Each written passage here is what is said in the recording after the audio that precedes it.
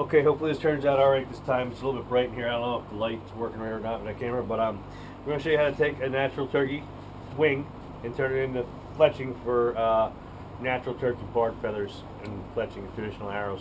We're making some wooden arrows and doing a little bit of each to show you a little step by step along the way to see what goes on here. Okay, so now I use a left wing. These are left wing feathers I already have here chopped out and pieced out. I'm showing you on this right wing. There's two different feathers on the wing. One is your primary, which is a much stiffer feather and a much more rigid, better feather to use. Then you have your secondary, which is a much softer feather, which you really don't use that much for fletching. Some guys do for some arrows, but I'm not doing it because I'm using hunting arrows and I want them to be rigid to catch the air, so my broadheads fly true. So you snip these feathers off just as is, pretty simply done. Cut them off. There's your feather, and you take it and you use a razor blade and you go right down the center of that feather.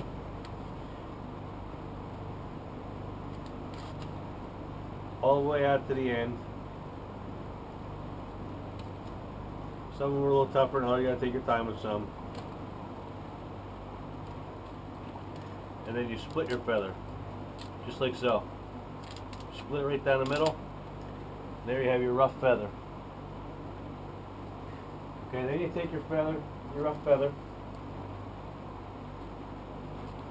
This is just the left wing again, just one of them we're using, so. And you put it in the grinding jig. The grinding jig is very similar to the fletching jig. You put it in there where the barb catches. Lay it down. Crimp your feather in there.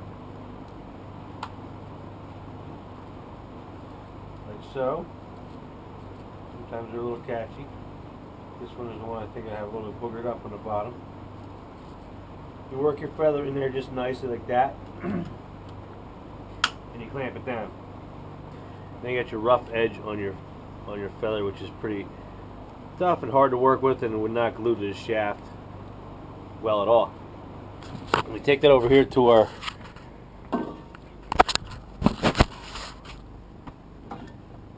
drill press, and we have a sandpaper bit and a rubber bit that rolls along the inside. It keeps a perfectly level edge and square edge on the side.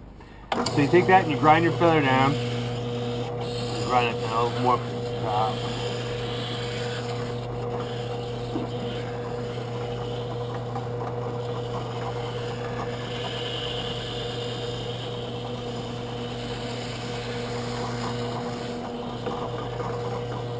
One side and the other side.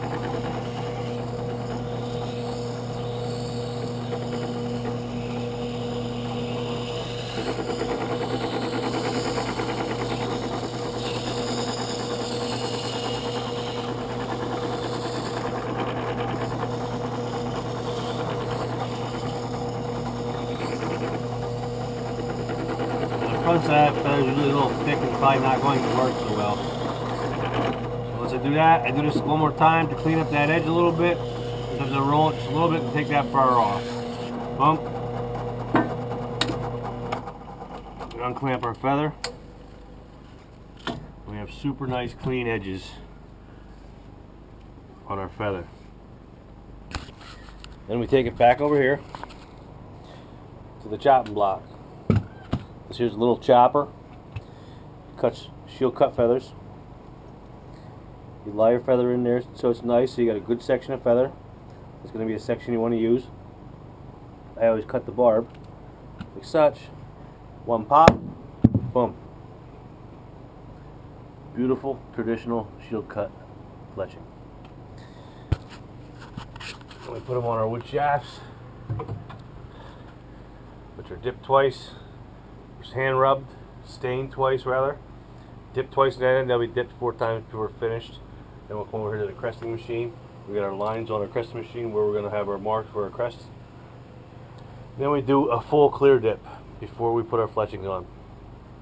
So that's how we make our natural wild turkey barred feathers for fletching on our arrows.